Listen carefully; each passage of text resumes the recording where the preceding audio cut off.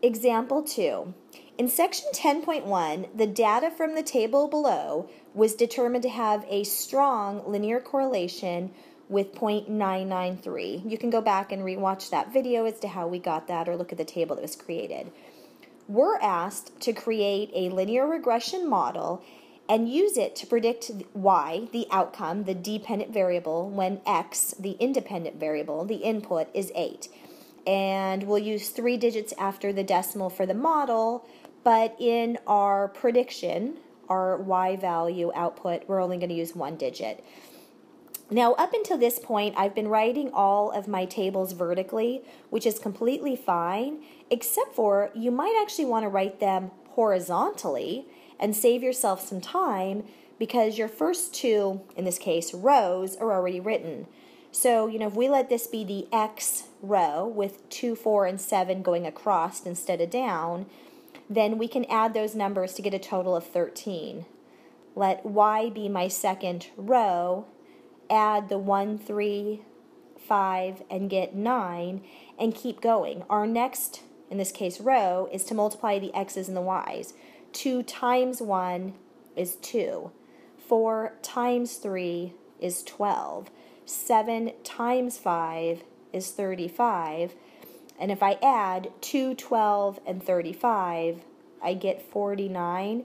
Be careful. I've been using these straight lines to kind of be markers, but don't accidentally think they're ones.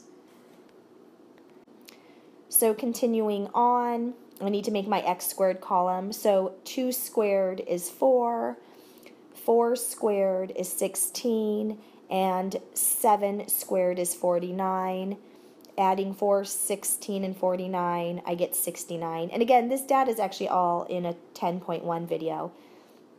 Y squared, 1 squared is 1, 3 squared is 9, 5 squared is 25. Adding 1, 9, and 25, we get 35.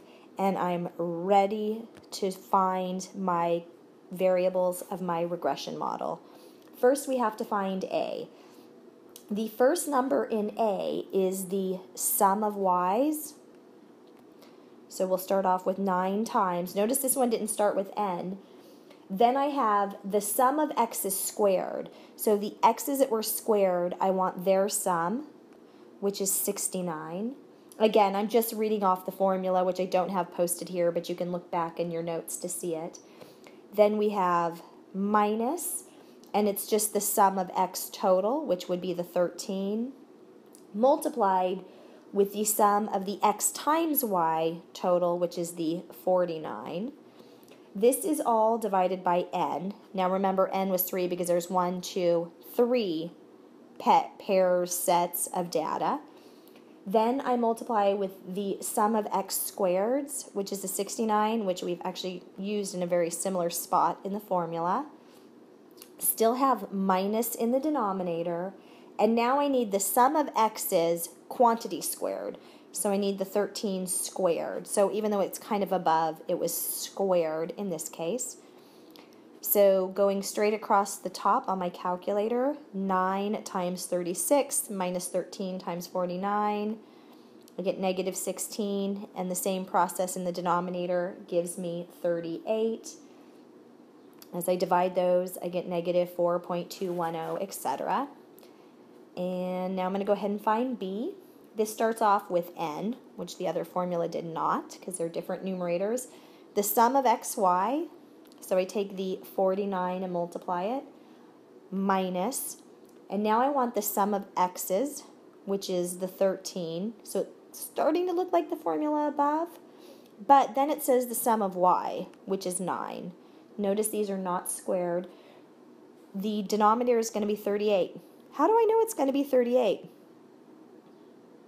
Yeah, remember it's the same denominator. The two formulas have identical denominators. So really I'm looking at 30 divided by 38 to get 0.7894, etc. And I'm ready to go ahead and list my regression model. I need y equals a plus bx. So taking a and only going 3 digits after the decimal, that one will not round up. So y equals negative 0.421 plus b. B is positive, so I can go ahead and do a plus. The third digit is a 9, and it will not round up. So plus the 0.789. Don't forget the x. And now I can copy this into my regression model.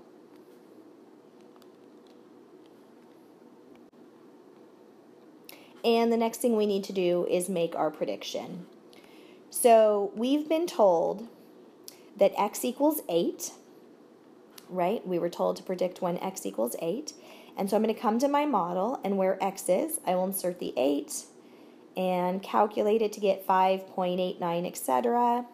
Rounding to one place after the decimal, 5.9 is my prediction. So we were never told what the input and the output represent, but we saw what happened when the input was 2, 4, and 7, and now we know that when the input is 8, our output would be 5.9, which it seems in line with these numbers, where you want to be careful if all of a sudden you get an output that's like 59 or 0.59, and the numbers of output were getting larger as the input got larger. So I'm expecting an answer larger than 5 if my input is 8, which is larger than 7. So I'm gauging that it's in the right area.